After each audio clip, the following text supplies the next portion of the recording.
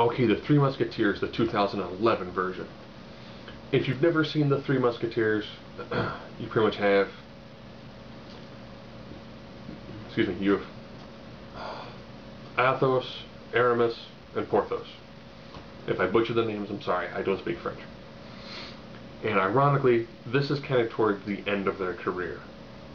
And in this one, how they make it differently, how they make it different, is initially they break into one of Da Vinci's vaults in Venice and steal the plans for an airship. I know, that has swords and airships. The person who helps steal it is Mila. I think it's Jovovich. Jovovich isn't the way it's pronounced, I guess, according to Wikipedia. As Lady De Winter, she slides through what ends up being a trapped hallway with a combination of both crossbows in the walls as well as spiked balls that get shot out. So she makes her way through it, gets the plans. They then escape, and she then kind of turns on the Three Musketeers to help Lord or Prince Buckingham, played by Orlando Bloom. The clothes that Orlando Bloom and the Prince of France wear are super ridiculous. I mean, the hair on Orlando Bloom is like big and poofy, and he's got this super overly manicured beard and a mustache. And the outfit that he wears when he shows up in his airship is ridiculously over the top. And then they show the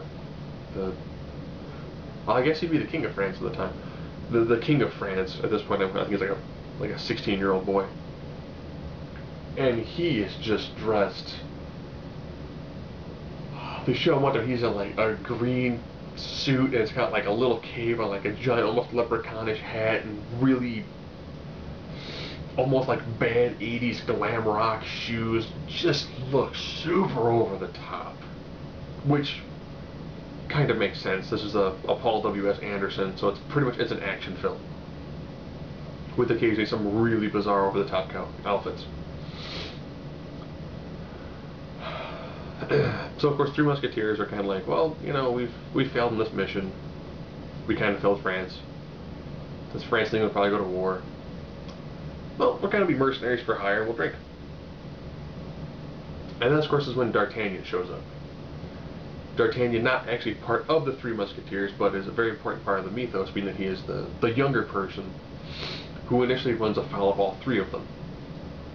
Doing the, I'm fighting you to death at noon, you to death at 1, you to death at 2. Because I'm an awesome swordsman, I'm going to kill all of you. Okay? So while you have those guys fighting, that's then when the Cardinal in France, who is kind of lobbying for power and trying to control all of France, sends his guard. His guard is almost like a standing army. Nice fight sequence between the Three Musketeers and the Cardinal's army. You know, the nice about this movie is it has really decent fight sequences. And the fact that they threw in nice swords play with the very standard Three Musketeers storyline. And then they throw in airships. Notice I say airships. Yes, the Cardinal then hatches a plot with the help of Lady De Winter, who is playing both sides, to try to get the young king to think that his queen has been consorting with Prince Buckingham. The Musketeers find out about this, decide that they're going to stop it, which then leads to an airship-to-airship battle. Yes, multiple airships. And of course the Three Musketeers do a pretty decent job when it comes to preventing what could have been an all-out war between England and France. And all for one, one for all, and everyone's great and happy.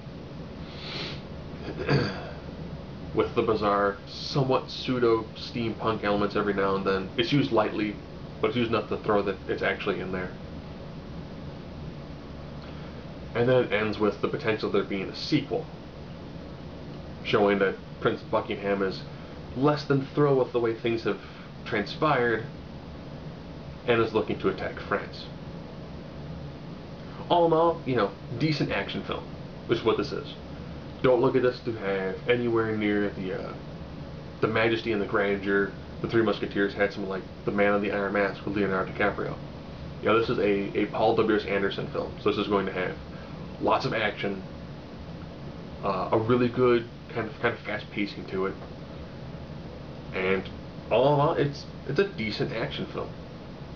It's a nice way to bring a new generation of people into the idea of the Three Musketeers, but at the same time, kind of lowering the bar just enough to make it essentially an action film with bits and pieces of plot that actually transition very smooth and very easily.